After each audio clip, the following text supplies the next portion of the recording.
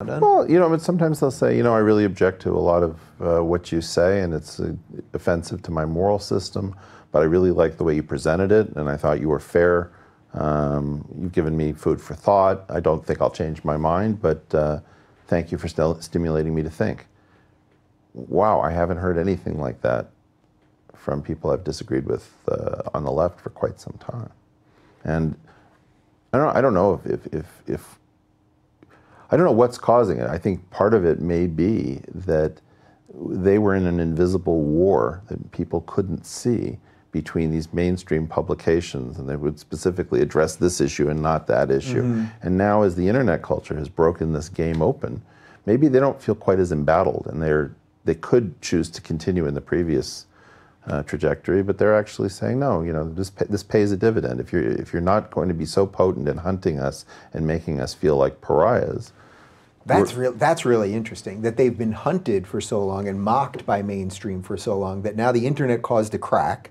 People are really able to look at them a little bit differently, and they're showing a little humanity right now because they realize that there's an opportunity to be treated a little different. It's self-preservation by them, but I'm fine with that. I believe in rational self-interest and self-preservation. Right, and I think that shame on any one of us who doesn't accept a hand that's offered in the spirit of friendship and investigation of the truth. And I've had many hands offered to me. It doesn't mean I'm becoming them. I don't think that I've changed.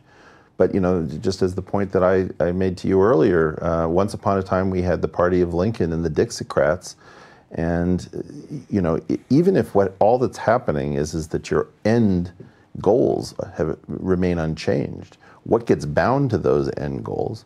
Like, for example, interracial marriage, where I'm in an interracial marriage, it used to be the Communist Party was the only party that would support that, right? And so now it's every party would support it. Yeah. But the point is that the labels and the bindings change, and I'm not going to be loyal, just to the insignia. So is that the direct connection to their outrage, that they've owned the narrative for so long because of mainstream accepting and pushing these ideas, academia, media, politically what was okay to say and what isn't okay to say, that the internet came in, blew it apart, and now the reason that they're so hysterical is because they're finally under scrutiny. But they also got more desperate. So if you look at like affirmative action and the old, decisions in the 1970s, you could make the claim that the world had been so unequal that maybe we needed to do something very radical, right?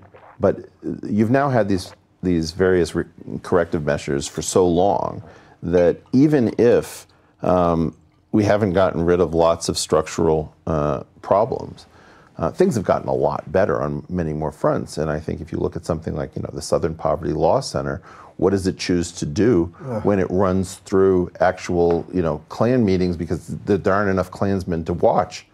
Okay, well, now we have to find some growth industry. So let's find like some of the most enlightened, helpful people around, like, Majid Nawaz, and we're going to go after him and paint a bullseye. Well, God damn you. Yeah. No. You're not going to do that silently. It's not cute. It's not funny. You're going to get people killed, and you clearly don't care. Yeah. And thankfully, Majid is not taking it lying down. He's now preparing I think he's preparing a legal defense against, or he may go on the offense with them. But they did it to Ayan. They did it to Brigitte Gabriel, who I've had on the show, who I was a little nervous about having her on the show because so many people say she's this right-wing, evil, monster. I had her on the show. It was one of the most enjoyable hours I've ever had of the most decent person sitting across from me telling me their story and their humanity. So let's make a point. Every time they tell us who we're not supposed to talk to, let's put that person towards the top of our list of people we should probably talk to. Yeah. We got to reverse this thing because they need to lose that toy, right? So they've been playing with too much. Which camera can I look into? You can look into that one right there. Tucker Carlson, first of all, I haven't agreed with you very much over the years. Thank you so much for covering the story of Brett Weinstein. I really appreciate it. And, it's not a question of I begrudgingly say this. I'm just wholeheartedly open in saying, you did something that needed to be done, and it should have been done by everyone. It should have been done by the left, and we're not apologetic about it. We're not apologizing left, right, and center. That was one of the huge things with Brett When is he going to apologize? You watch, he's going to cave. Well, I've watched lots of people cave. I even watched Bill Maher cave. You know, this is completely crazy. And that pressure has been stood up to only on the right, so far as I know. So credit where it's due. Yeah. Let's stop being scared. And by the way, it doesn't mean that I'm not moving to the right in order to say this. I'm just recognizing good work where good work is done. Yeah. Well, that's a perfect segue, actually, to another phrase that you came up with that I love, the intersectional shakedown. So we've talked a lot about intersectionality here. I think most of my audience understands that. But this shakedown addition that you added, I think, has a really interesting component. It's sort of related to everything that happened to your brother. I'm looking for an apology from you, and I'm looking for concessions. And what do I hold? I hold the ability to call you names. And if you don't do as I say, if you will not surrender your agency, surrender your individuality, take on this junior status, which I'm going to call ally. White people, get me some water. This is food for black people in case black people are hungry. No. What you're doing is you're basically just baiting everybody with the one tool you have, which is if you don't toe the line, we're going to call you names. And it's going to limit your ability to move around the institutional universe. So to be clear, this is really a critique of, in the case of Evergreen, this is a critique of the white students that were joining the fray, right? Because they were sort of, to prove how not racist they were doing very anti-liberal things. So the shakedown was to take these guys and control these students, right? Absolutely. It's a protection racket where fundamentally you take the weakest people who are embarrassed about their own culture, they're embarrassed about their own hide. And look, everyone should look at their own ethnic group and see what it does well, see what it does poorly. Being self-critical is a virtue, not a vice. But self-hatred and self-flagellation and privileging the other as some sort of advanced life form, as if we can't. I mean, I do worry, for example, do these white kids have any black friends? Do they have any Muslim friends? Do they have friends who have immigrated from the developing world? Right. Because you mean in reality, not in just, you know, if you were to look, it all looks diverse. Yeah, I mean people who you'd trust to make decisions for you in a hospital. Because let me tell you, the developing world thinks that the West would be crazy to give up on itself. Yes, it's got more entertaining dances or better food or some rich and storied history and great narratives and art.